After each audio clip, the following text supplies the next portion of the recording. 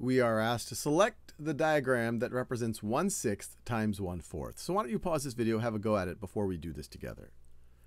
Okay, before I even look at these choices, I could think about what this might look like. So if I had a square unit, I'm just going to hand draw it so it's a little bit shaky here. So I could imagine having 1/6 on the left side and then 1/4 on top. So how would I do that? So I would divide it into 6 equal sections horizontally. So I could do it like this.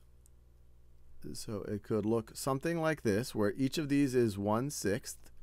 And then I'm going to multiply, and maybe I would put that maybe in that color.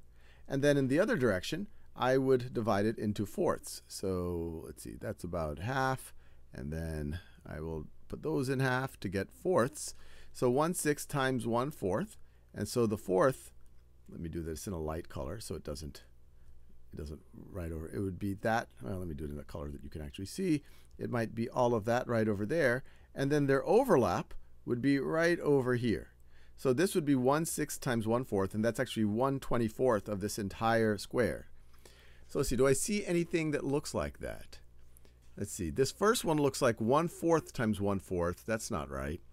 This one looks like 1/6, because this is a sixth right here, but it's 1/6 times 1/2, because in this direction we're only split into 2.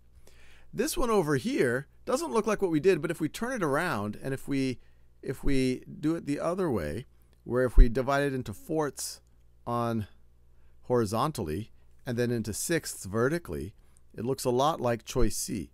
So if I divide it into sixths here, so if I had a fourth times a sixth, a fourth would be that entire row, a sixth would be this entire column. When you take their product, you would get that shaded area, which is exactly what they did in choice C. So this is 1/4 times 1/6, and you get that shaded area. So I like choice C.